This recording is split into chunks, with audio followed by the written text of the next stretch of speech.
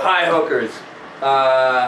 Okay, so today what we're going to be covering uses of the flop wrist press. Before we start, just want to say that arm wrestling is all about fundamentals, positioning, extension, hand control, right? It's all about how much you can pull up, cup, and not get turned. That's really the big basics of arm wrestling, okay?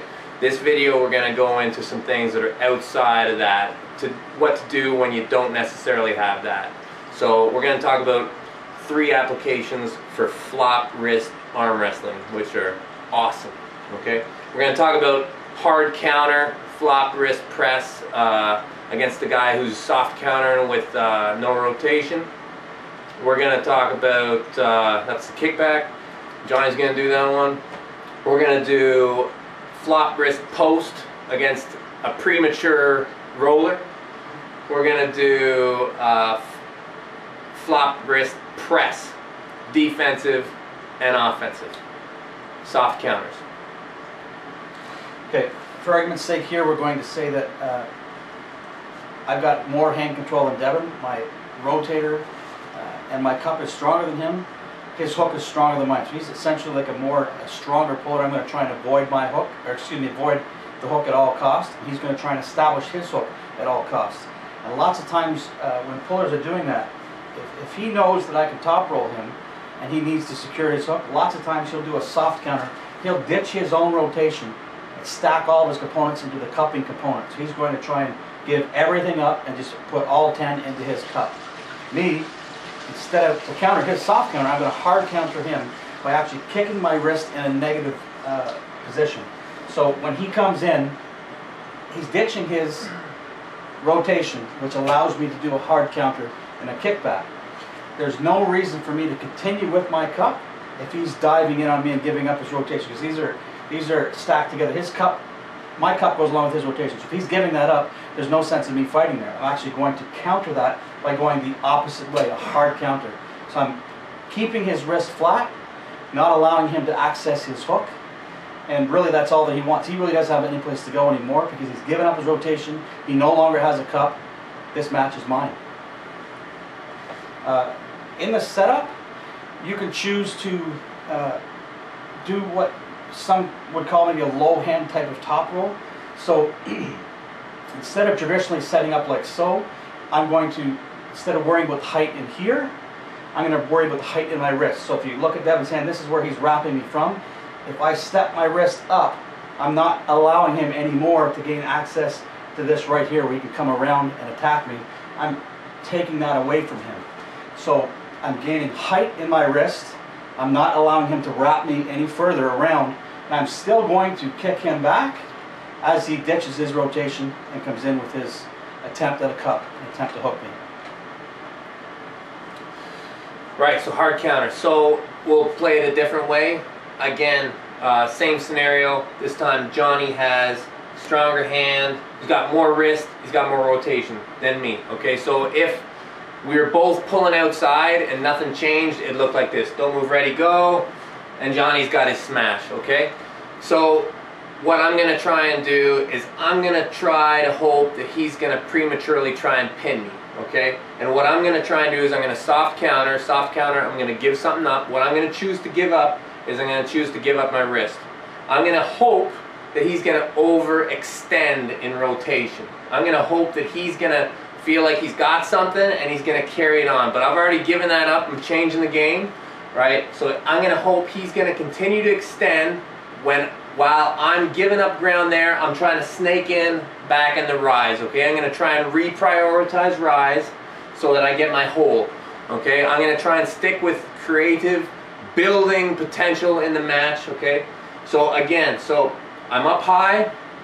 I've got something in my cup. I've got something in my roll, okay? He does too, okay? He's real balanced, same as me, okay? And when we hit, I'm hitting all post and I'm giving up a little bit of cup. So hopefully he's going to spin out in my hand a bit, and that's going to allow me the opportunity just to walk over first. I'm going to be the first guy to move my hand. And once I have that bite, I should, at that point, have more hand control, and I should be able to bend him, okay? At this point, he's either gonna slip out, it's gonna go straps, We can do the same thing, or in the straps, or I should be able to edge my way back into the match.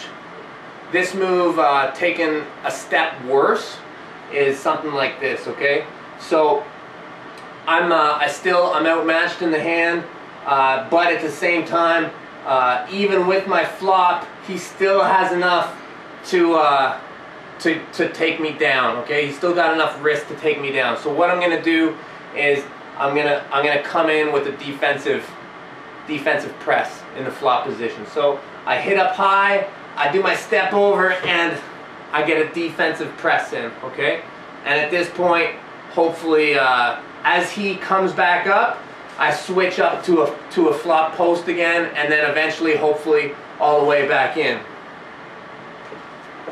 into hand control.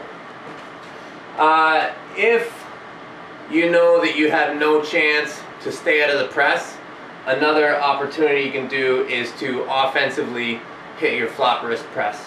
Okay, when setting up for your offensive press flop, you're going to look at a few things. First, you're going to want to get on his arm, so you're always going to want to have more body commitment. So what you're looking at is the shoulder, the hands, and your shoulder. These three spots.